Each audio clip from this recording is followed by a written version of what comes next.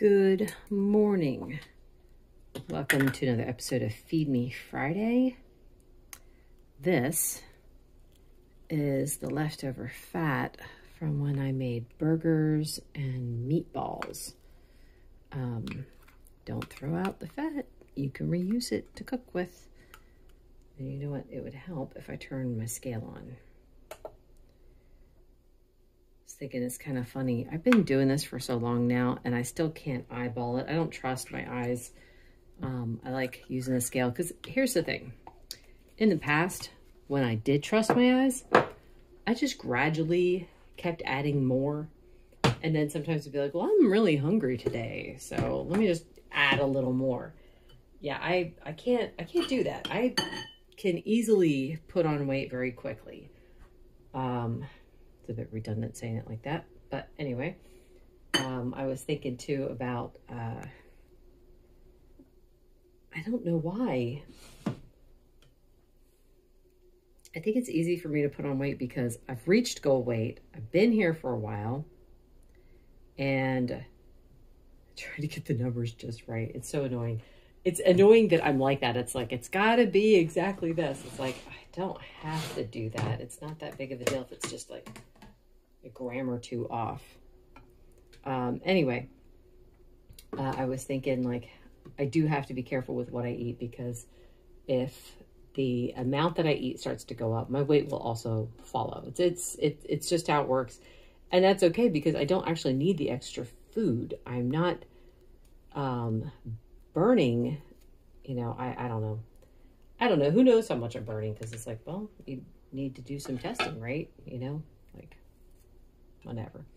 Anyway, speaking of testing, in our diabetic group, I often get the question whether or not cinnamon works. So it's like, it's a specific kind, Ceylon cinnamon. And one of the guys in our group used cinnamon in addition to changing his diet dramatically and exercise. And I think he used krill oil too. And I mean, he got his A1C to go from 10.6 to 5.6 in a little over 100 days. So that's pretty amazing.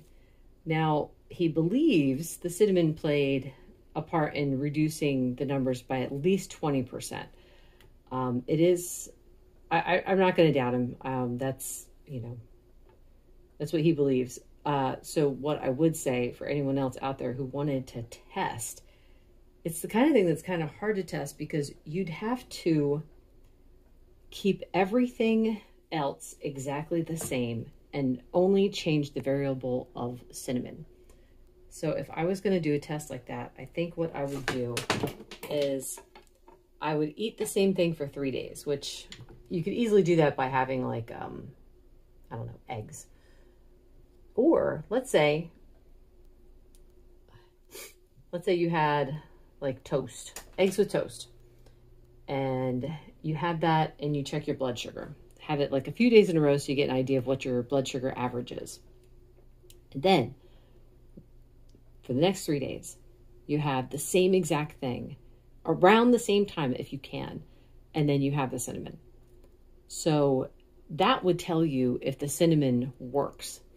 But if you got rid of, or if you added the cinnamon and got rid of the bread at the same time, then it's hard to know which was the thing that changed the numbers. Wash my hands and get some coffee. This is Winter Wonderland coffee. This is really good. It's a very nutty kind of coffee. It's by Christopher Bean brand. I've got a dash of salt, 2 tablespoons butter, 2 tablespoons of heavy cream, and a scoop of collagen. So I was thinking, when people make a claim, I'll question, you know, what kind of evidence they have to back it up. So what'll happen is someone will say, apples don't cause me any problems. And I'll be like, oh, okay, well, what's your blood sugar after you eat it? And they'll say, well, I don't check my blood sugar. I'm like, well, how do you know then that apples don't cause you problems as a diabetic? The only way you know is to test the numbers because you can't feel the damage going on. Or if you do get the damage, you don't link it to diabetes. So my mom, I remember before we started this diet, she would not feel good for days. Like, and we never linked it to the high blood sugar, ever. When we started getting her blood sugar down, she started having more and more good days. And then every once in a while, she'd have like several days in a row where she wouldn't feel good. And I'd be like, did you eat something? Maybe you shouldn't have eaten. She'd be like, maybe. She didn't want to tell me about it because she knew, that was what was causing the problem. But it was a general standard of 3 days of not feeling good. Which it's funny, it's the same thing with me. Like having sugar gives me like 3 days of not feeling good. But anyway, yeah, so for her, we could finally make the direct correlation, because if her diet was on point, she generally felt really good. But then if she had something off, we had the 3 days of feeling bad. So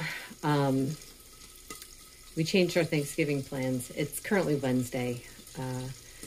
This would normally be prep day for us. We'd be getting a lot done and stuff. But my husband was pointing out, with our youngest daughter still being sick and not being able to eat a lot, and then my mom not being able to eat a lot. I mean, praise God, she is eating.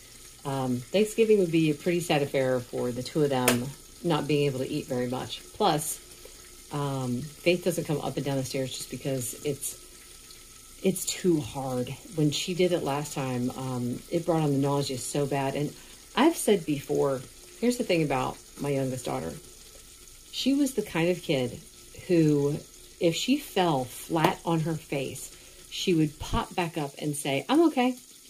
She was the kid who was pulling her own teeth out by herself. She didn't need any help from any of us, because for her, it wasn't that big of a deal. She has a very high pain threshold. So ever since she's been sick, it's kind of thing where it's like, if she's crying over the pain, it has to be very bad. So going up and down the stairs makes her cry. And, that tells me it's real bad. So anyway, she's upstairs. And it's kind of sad to think of all of us eating Thanksgiving dinner downstairs without her. Or, yeah, we could try to bring everything up, but then my mom's downstairs and we're all eating. It's no matter what, it just doesn't work. So we decided we're going to skip making all the food and stuff. And we're just going to have a day of Thanksgiving, as in, just finding things to be thankful. We're going to spend time together. And it's going to be a good day. Now, my oldest daughter and I are going out to lunch today. We're going to go to a steakhouse. She was the only one who was sad about not having Thanksgiving. And I said, well, how about we go to the steakhouse instead, which is something she'd been wanting to do anyway for a while. So there we go. Let me know how you guys did for Thanksgiving. Were you able to stay the course? Did you just have a little bit off, or did you just jump completely off? No judgment here. I've said before,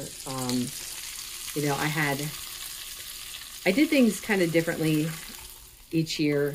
And this would be another year that we're doing things differently, but whatever, man, it's not even about the food anymore. It's like, what fun thing do we get to do together that day? So that's the most important thing. Let's see. Need a little bit of butter.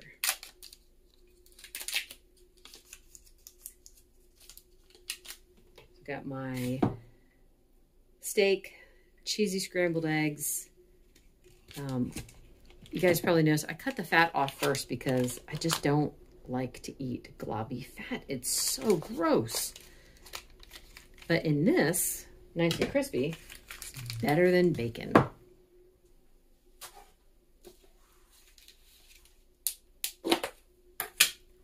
little bit of Maldon salt. I finally bought a new container because I was almost completely out. It took me a year to go through it because I only ever use it for breakfast.